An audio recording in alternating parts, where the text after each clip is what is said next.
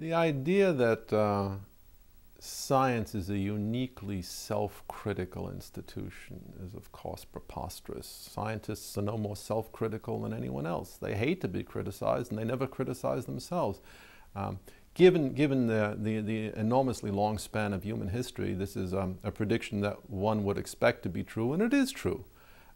There are local mechanisms of criticism in science. I mean, within established theories, if somebody publishes data that don't work out in the right way, or if there are mathematical flaws in a certain theory, these tend to get known.